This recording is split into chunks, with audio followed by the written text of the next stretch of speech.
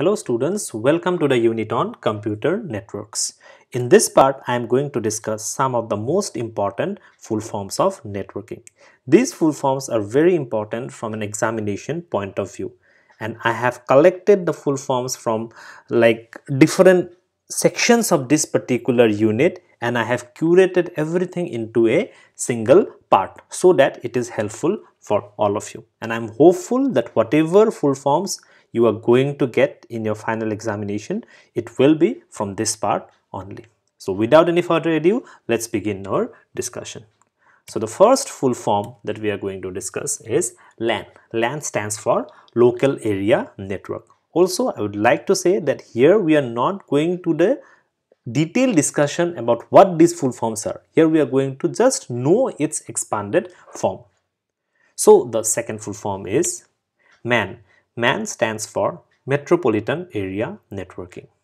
Next we have WAN, which stands for Wide Area Network. Next is PAN, which stands for Personal Area Network. Next is CDMA, which stands for Code Division Multiple Access. Next is DNS, which stands for Domain Name System. Moving ahead, we have TCP, which stands for Transmission Control Protocol. Next is TCP/IP, which stands for Transmission Control Protocol/Internet Protocol. Next we have NFC, which stands for Near Field Communication. Next is XML, which stands for Extensible Markup Language.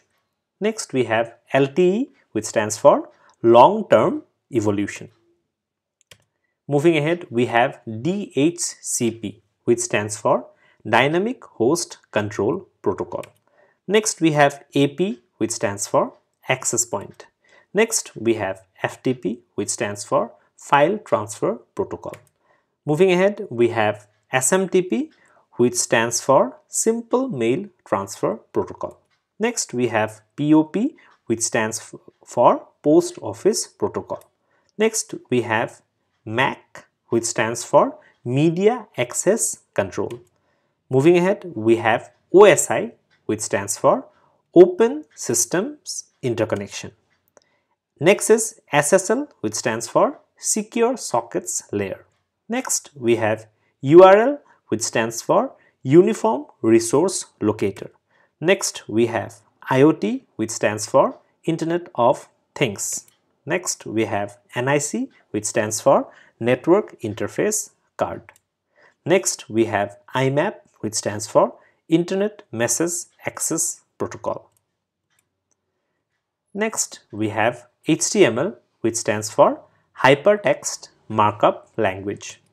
Next is CSMA/CA, which stands for Carrier Sense Multiple Access/Collision Avoidance. Next, we have CSMA/CD, which stands for Carrier Sense Multiple Access/Collision Detection. Next, we have WWW, which stands for World Wide Web. Next, we have HTTP, which stands for Hypertext Transfer Protocol. Next, we have HTTPS, which stands for Hypertext Transfer Protocol Secure. We should always look for HTTPS protocol while doing financial transaction. HTTP protocol is fine while reading something or reading some blogs and all those stuffs. Next, we have NFS, which stands for Network File Server.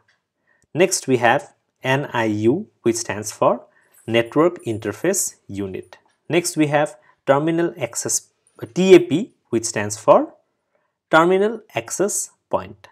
Next, we have FM, which stands for Frequency Modulation. Next, we have AM, which stands for Amplitude Modulation. Next is VoIP, which stands for Voice over Internet Protocol. If we do calling with the help of internet, it is referred to as VoIP. This is just for information. So that's all with the full forms, and I hope that you will get the full forms that are going to come in your examination. Definitely 3 or 4 full forms definitely comes every year, and I'm hopeful that it will be from this list only. And just for information, if you want my notes on networking along with practice papers and various other quizzes and all. There is a course on networking. I'll give the link in the description. You can always purchase it. As you can see, everything is organized here along with the video and the PDF notes. Along with that, I have given some important practice questions also, which will be helpful for your examinations. I hope that this session was useful. Thank you very much. I'll see you again.